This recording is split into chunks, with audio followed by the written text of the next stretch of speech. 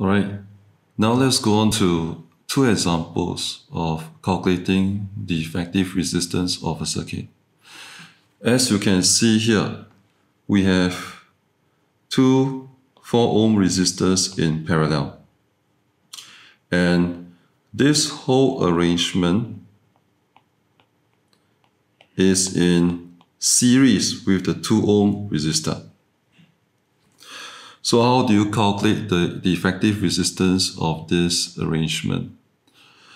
First, you deal with the resistors in parallel.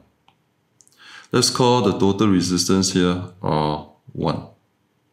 So 1 over R1 will be equal to 1 over 4 plus 1 over 4 equals to 2 over 4, which is half per ohm. That means R1 is equal to 2 ohm.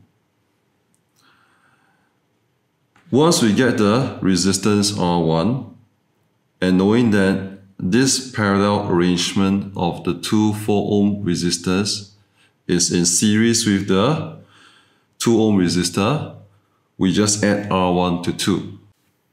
So the total resistance or the effective resistance RT is equal to 2 plus R1 equals to 2 plus 2 equals to 4 ohm.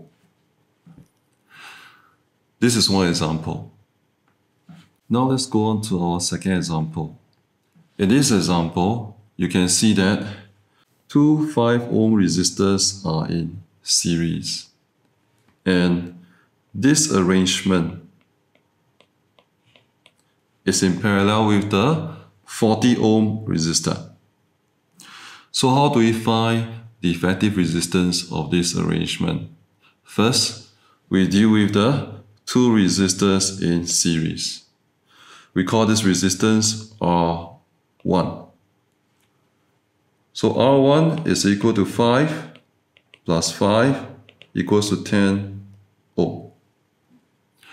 So the effective resistance of the two 5 ohm resistors in parallel is 10 ohm.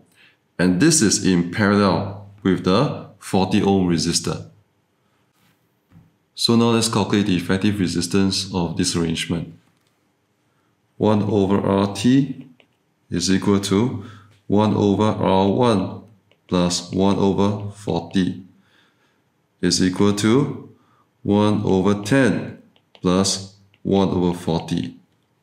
And this is equal to 5 over 40, which is equal to 1 over 8 per ohm. Remember that this is not the final answer. You have to take the reciprocal of 1 over 8 to get RT. So RT is equal to 8 ohm. This is the effective resistance of this arrangement.